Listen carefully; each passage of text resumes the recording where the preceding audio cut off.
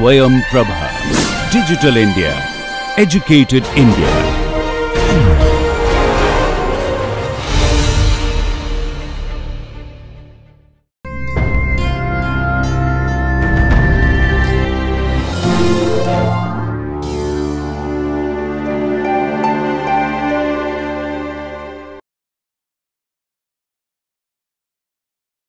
William Blake is a great poet of England. He was a strange poet, born in 1751, and he came into the early 19th century, lived along with Coleridge and Wordsworth, contributed to this romantic movement right from late 18th century. But we bring him here along with pre-romantic poets just for convenience. We have to be aware that William Blake is considered the first or the most important romantic poet today. First, we will look into the historical and literary context, see a few ideas about Blake, particularly his views on imagination, and then read two poems from Songs of Innocence and two poems from Songs of Experience. But interestingly, the title is the same, Nurse's Song and the Chimney Sweeper. We will do the analysis. As we said earlier, Blake is a pre-romantic poet and also a romantic poet. He is pre-romantic in time, that is, he started his writing career in late 18th century, but he lived on into the 19th century. He had that first romantic urge or spirit. He lived, as we can see, during this period of King George III, and he witnessed or he heard about this American Revolution, French Revolution, garden riots in London in 1780. He was a witness to many other social happenings, social events, political events of his time. Unlike many other writers, he was a man who observed life very closely. He saw the pathetic conditions of life in England. He also saw the divide between the rich and the poor. That is why he observed people living in slums, particularly prostitutes and children in child labor, and the moral depravity of the people. He was too much concerned with all these negative aspects of life that he observed. And during this time only we have this lyrical ballads being published by Wordsworth and Coleridge. So, we come right up to the end of pre-romantic period and the beginning of romantic period. Instead of looking into his life, we see something more interesting. Blake was a poet of intellect and imagination. So, many 20th century critics spent their scholarly attention on William Blake, and that is why Blake became something like a critical fuel for scholars like Mark Scorer, Northrop Frye and Harold Bloom, many others. A number of PhDs were written, number of books were written, number of articles were written on William Blake to revive him as one of the most significant poets of England.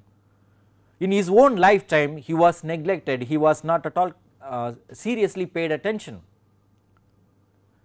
However, he had such a talent, he was a multi-talented person. He was a poet, engraver, printer and a system builder.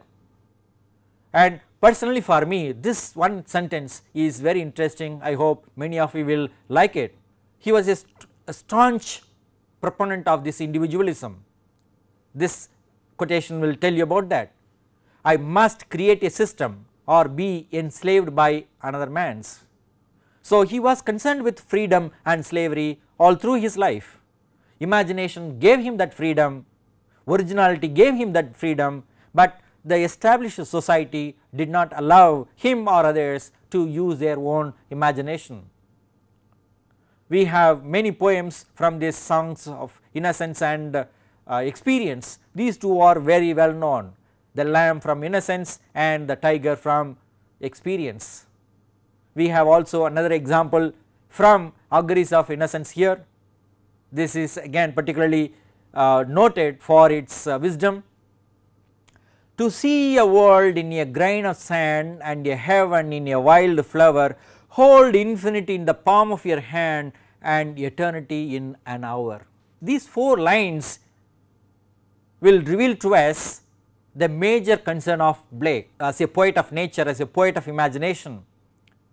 At the same time, even though he was concerned with some metaphysical or philosophical ideas connecting this world, to see the world in a grain of sand and heaven in a wild flower, infinity and eternity in his palm in an hour, though he was doing all these things, he was observant, he was closely watching his surroundings. That is why we have some poems with excellent social consciousness.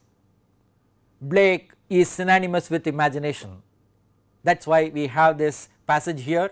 He wrote a letter to one Reverend John Tressler, when the latter gave him some assignment of printing, illustration and all that.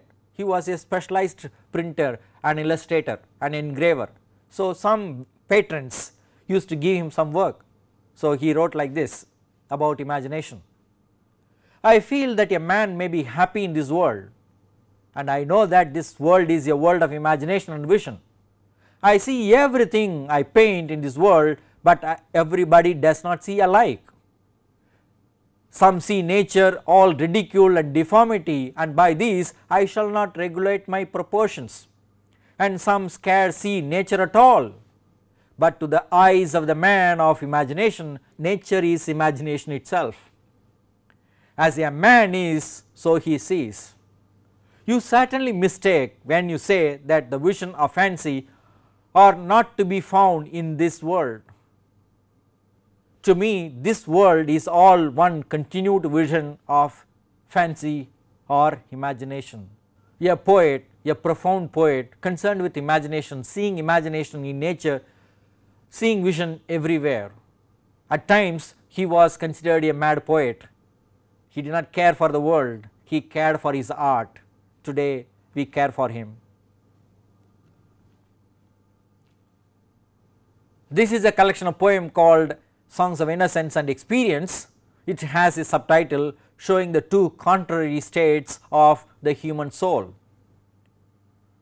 Duality is a fact of life. So, in the first volume of Songs of Innocence, he published 19 poems dealing with innocence, childhood, harmony, beauty, freedom, motion, liveliness. And in the second volume, he had 28 poems dealing with experience, adulthood, discard, ugliness, repression, stillness and chillness. He published all these poems together in single volume later in 1794. We have chosen 4 poems actually with the same title, Nurse's Song 2 poems, and another one, The Chimney Sweeper, the same title but 2 poems. One in innocence, another in experience. So, the song, the poem called Nurse's Song in Innocence, published in 1789, has 4 stanzas or quatrains because we have 4 lines. First, let us see this and then see the poem on Nurse's Song in Experience, and then we will move to The Chimney Sweeper. When the voices of children are heard on the green and laughing is heard on the hill, my heart is at rest within my breast and everything else is still. Then come home, my children, the sun is gone down and the dews of night arise. Come, come, leave off play and let us away till the morning appears in the skies. Next 2 stanzas of the same poem, Nurse's Song from Innocence. No, no, let us play, for it is yet day and we cannot go to sleep. Besides, in the sky the little birds fly and the hills are all covered with sheep. Well, well, go and play till the light fades away and then go home to bed. The little ones leaped and shouted and laughed and all the hills echoed. When we come to the same poem called Nurse's Song in Experience, we find that the 4 stanzas have been reduced to 2 stanzas. There is something interesting about this movement from innocence to experience. there is a kind of reduction in expression, though experience is increasing. Let us read. When the voices of children are heard on the green and whisperings are in the dale, the days of my youth rise fresh in my mind, my face turns green and pale. Then come home, my children, the sun is gone down and the dews of night arise. Your spring and your day are wasted in play, and your winter and night in disguise. The same poem, the same speaker, probably, and the similar children, the similar environment, but the speaker, the narrator has gained in experience. Let us analyze the poem. The thematic contrast is very interesting. In innocence, in the first 4 stanzas, we have the contrast between children and adults, laughter and cry, rest and work or play, day and night, nature and humans. We also have light and darkness. When it comes to experience, the expression is reduced, so the contrast is also less. There is an element of comparison between youth and adult, gay and pale, productive work and wasteful play. We have spring and winter as well, but then we see the contrast is very clear. The play is considered to be wasteful, so there is an element of anxiety about the future. Blake's poem has a number of poetic devices. Nurse's song in the volume Innocence, we call it Innocent Song, has alliteration, assonance, anaphora, polysyndeton. We have this example of herd and hill in line number 2 for alliteration. Everything else is still in line number 4 for assonance, and is repeated several times in 7 lines actually. 7 lines begin with and, so that is an example of anaphora. And we have the case of polysyndeton, that is the same and is used 4 times. Alliteration is very strong in this one line 15, where we find the liveliness of the children. The little ones leaped and shouted and laughed. The syntax is also very interesting to note. First stanza begins with when, and then the second stanza begin with then. Then the third one we have no no, then the fourth stanza with well well. So there is a kind of continuity, there is a kind of harmony in this 4 stanzas. When we come to the experience song, we find anaphora and polysyndeton being reduced. We have 3 ands for anaphora and 3 ands for polysyndeton. We also have assonance in night arise. The rhyme, rhythm and meter are also interesting to notice in these 2 poems with the same title, one in Innocence, another in Experience. We have 4 stanzas in Innocence and 2 stanzas in Experience. We have the same irregular line pattern. We have some occasional end rhymes in both. In the case of the first poem, we have the sweet tone and joyful atmosphere, but in the case of the second poem, the tone is a little harsh and atmosphere is anxious. The number of syllables varies from 6 to 12, suggesting trimeter and hexameter in Innocent songs. The same thing happens in the Experience song as well. We have iambic rhythm and occasional trochee and spondee in the Nurse's song Innocence. Similarly, we have iambic rhythm with occasional trochee and spondee in Nurse's song in Experience. On the whole, we can say the 4 stanzas of the Innocent song give a pleasant picture of the scene, children laughing, leaping and playing. The nurse takes care of the children casually without worry, as the children have some freedom to play a little longer than expected. The 2 stanzas of the Experience song reveal a contrasting picture of nostalgia and concern for the children. Here the nurse tends to chide the children for wasting the time, as the winter of suffering is already foreshadowed in spring. That is, get ready for life, do not waste time. That is the voice of adults. but the children's voice is different. Now, let us move to the next poem, The Chimney Sweeper, from these two volumes, From Innocence and From Experience. We have 6 stanzas for the first one, so let us read them. When my mother died, I was very young, and my father sold me while yet my tongue could scarcely cry, weep, weep, weep, weep. So your chimneys I sweep, and in suit I sleep. There is little Tom Dacre, who cried when his head that curled like a lamb's back was shaved. So I said, hush, Tom, never mind it, for when your head is bare, you know that the suit cannot spoil your white hair.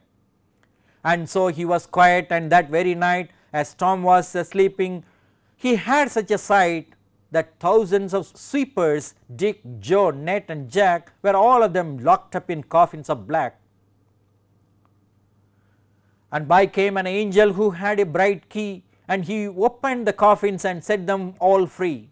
Then down a green plain leaping, laughing, they run, and wash in a river and shine in the sun. Then naked and white, all their bags left behind, they rise upon the clouds and sport in the wind. And the angel told Tom, if he would be a good boy, he would have God for his father and never want joy. And so Tom awoke, and we rose in the dark, and got with our bags and our brushes to work. Though the morning was cold, Tom was happy and warm, so if all do their duty, they need not fear harm. This is the first poem from Innocence on the title The Chimney Sweeper. Now we move to the second poem in Experience volume. There are 3 stanzas, again like the nurse's song, the number of stanzas reduced to half, from 4 to 2, now from 6 to 3. A little black thing among the snow, crying weep, weep, in notes of woe. Where are thy father and mother? Say, they are both gone up to the church to pray. Because I was happy upon the heath and smiled among the winter snow, they clothed me in the clothes of death and taught me to sing the notes of woe. And because I am happy and dance and sing, they think they have done me no injury, and are gone to praise God and his priest and king, who make up a heaven of our misery. The thematic contrast between these two poems or within these poems point to a number of binaries. We have children and parents, life and death, laughter and cry, comfort and discomfort, angel and devil, white and black, good and bad, day and night, God and humans, light and darkness, cold and warm in the innocent song. And we have on the other hand black and white, cry and laughter, parents and children, woe and comfort, church and family, sad and happy, hell and heaven, society and individual, religion and man. This is a poem which illustrates Blake's challenge to the established authority of the church of his time. He did not believe in the church, he did not believe in God as propagated by the church. The religion of man was something different, that is the religion of imagination for Blake. You could see the child labor that was described in the poem. Chimney sweepers, they were sent up the chimney in those days. If you read up a little about the social history of England at the time, you would understand small children were sent up the chimney to clean the dark soot. A number of poetic devices are found in both poems. Alliteration, we have examples like sweep, soot, soot, spoil, leaping, laughing, bags behind, bags, brushes. We also have a simile like a lamb's back. Metaphor is something very strong, locked up in coffins of black. The children, death and darkness or this blackness, they are all connected symbolically. So, the children are locked up in the coffin, that means they are dead even before they grow up. Many children used to die, many children used to lose their limbs because they would fall from the chimney. There is an interesting case of a dream experience. There is a story of this angel coming into the dream of a child saying, be a good child, God will be your father, because as we saw in the next poem, parents forget the children, they go to church, they pray to God, they do their service to the king. Church and state, they do not care for the children. There is obviously the sentence structure is very complex, there is also a conditional clause. If you behave well, if you do your duty, God will take care of you, we human beings will not take care of you. That is a kind of practical truth that Blake conveys in this poem. The experience song has one poetic device called reification, that is objectification. It is a very strong phrase, a little black thing. The child, it is not a child, it is a ball of black thing. It is used to remove black things in the chimney. Rhyme, rhythm and meter point to certain interesting things we can see. We have this rhyme scheme of A, A, B, B in the 6 stanzas, similarly in the 3 stanzas in experience. We have full rhymes, young, tongue, head, said, bear, hair, night, sight, run, sun, boy, joy, warm, harm. We do not have such full rhymes here in this experience song because there is more discord. We have partial rhyme, dark and work, I rhyme like behind and when, perfect rhyme like weep and sleep. That is perfect because that is the only suffering that the children are familiar with. Jack and black, also Jack is black is death for the children. We have internal rhyme like sweep and sleep. In the case of this experience song, we have full rhymes in 2 cases. Feminine rhyme, we have injury and misery because they have double syllables. We have I rhyme like heath and death. Some internal rhyme also we have note of woe or notes of woe, that is what we find. We have some repetitions of words like weep, snow, clothe, sing, happy, because, notes of woe. To summarize the poem with an overall impression, we have these things to say. The first speaker of the innocent song believes in the received wisdom from society about religion, God, angels, humans, and so accepts the human condition stoically, patiently. The speaker further blindly accepts the story of the angel freeing the chimney sweepers after death and the statement about doing duty sincerely, but this will not bring any harm to children, that is what the angel says. The first person speaker of the experience song is aware of the deceptive phase of religion as he exposes the irresponsibility of the church and the state toward the poor people, because both church and king are brought into this poem. Here the speaker pretends to be happy while actually inhabiting a heaven of our misery. The 2 poems together on child labour reveal Blake's challenge to the established views of his day. Many questions were discussed, raised in the parliament, but the children's plight did not find a place. It took long time for these children to be freed from this kind of slavery. Some references we have, hope these are useful to you. You will learn more about Blake and his poetry. Thank you.